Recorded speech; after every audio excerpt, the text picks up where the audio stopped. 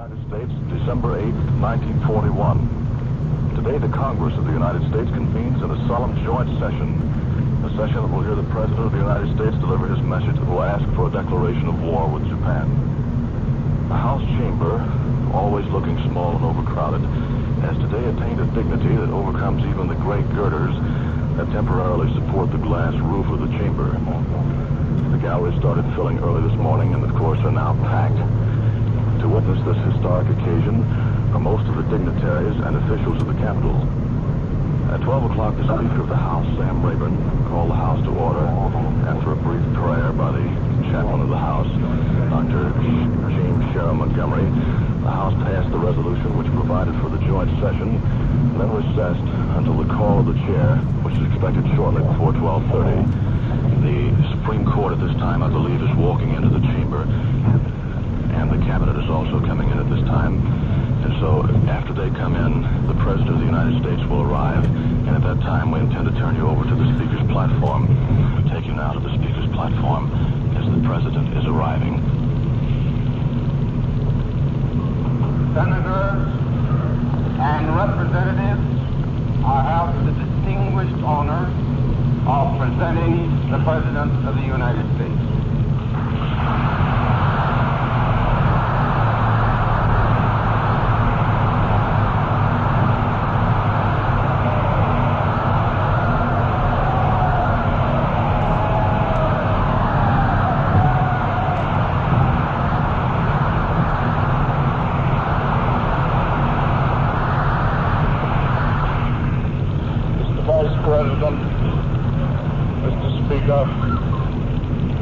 Members of the Senate, of the House of Representatives, yesterday, December 7th, 1941, a date which will live in infamy, the United States of America was suddenly and deliberately attacked by naval and air forces of the Empire of Japan. The United States was at peace with that nation, and at the solicitation of Japan, was still in conversation with its government and its emperor, looking toward the maintenance of peace in the Pacific. Indeed, 1 hour after Japanese air squadrons had commenced bombing in the American island of Oahu, the Japanese ambassador to the United States and his colleague delivered to our Secretary of State a formal reply to a recent American message. And while this reply stated that it seemed useless to continue the existing diplomatic negotiations, it contained no threat or hint of war or of armed attack. It will be recorded that the distance of Hawaii from Japan makes it obvious that the attack was deliberately planned many days or even weeks ago. During the intervening time, the Japanese government has deliberately sought to deceive the United States by false statements and expressions of hope for continued peace. The attack yesterday on the Hawaiian Islands has caused severe damage to American naval and military forces. I regret to tell you that very many American lives have been lost. In addition, American ships have been reported torpedoed on the high seas between San Francisco and Honolulu. Yesterday, the Japanese government also launched an attack against Malaya. Last night, Japanese forces attacked Hong Kong. Last night, Japanese forces attacked Guam. Last night, Japanese forces attacked the Philippine Islands. Last night, the Japanese attacked Wake Island. And this morning, the Japanese attacked Midway Island. Japan has therefore undertaken a surprise offensive extending throughout the Pacific area. The facts of yesterday and today speak for themselves.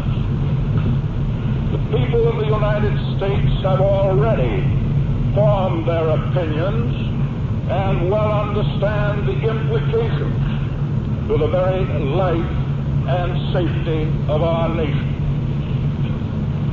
As Commander-in-Chief of the Army and Navy, I have directed that all measures be taken for our defense.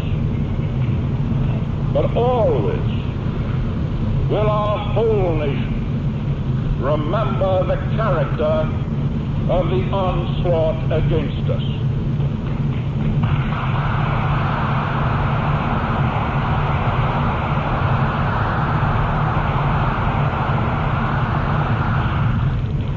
No matter how long it may take us to overcome this premeditated invasion, the American people in their righteous might will win through to absolute victory.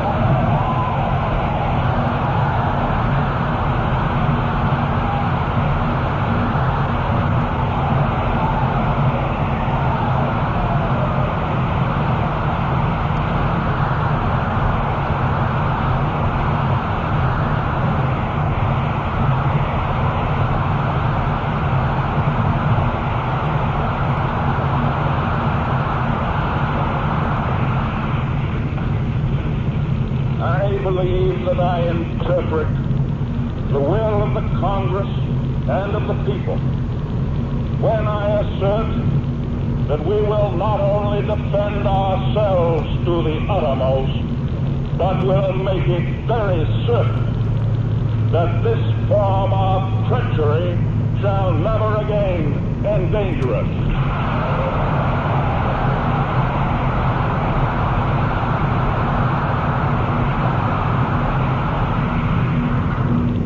Hostilities exist.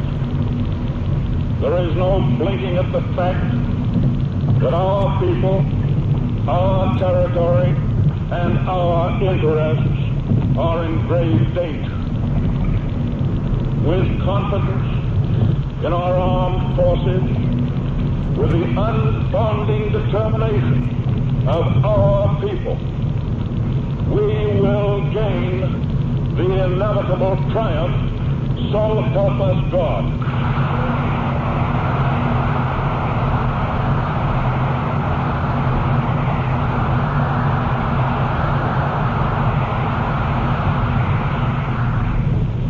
I ask that the Congress declare that since the unprovoked and dastardly attack by Japan on Sunday, December 7th, 1941, a state of war has existed between the United States and the Japanese Empire.